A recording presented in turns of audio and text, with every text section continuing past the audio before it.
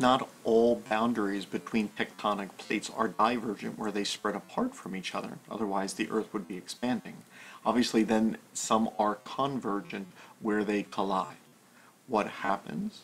Well, in cases where oceanic plates meet continental plates, the oceanic plates are more dense and the continental plates are less dense.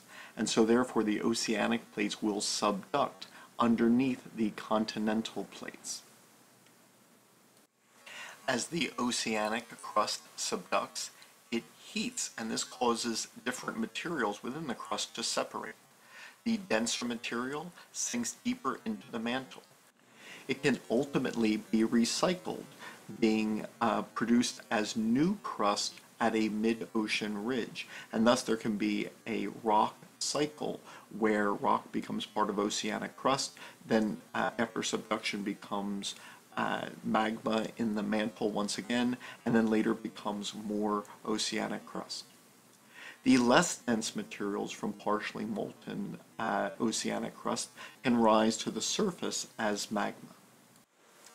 As the partially molten components of the ocean crust rise, this igneous material can fill vertical faults and form dikes. It can form sills if it fills in a horizontal fissure. It can be released from the mountain in a volcanic eruption, and there can be a whole chain of these mountains along the line of the subduction, forming a volcanic arc. Or a mass amount of magma can simply form a pluton or a batholith. Once these solidify, say producing granite, this could then form a mass of granite which has intruded into another geological strata.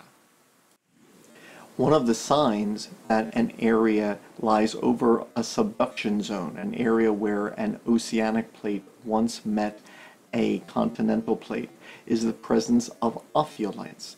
These ophiolites, they contain multiple layers, some which are representative of oceanic crust, some which are representative of the sediments over the oceanic crust, and then others underneath the oceanic crust which represent material from the mantle.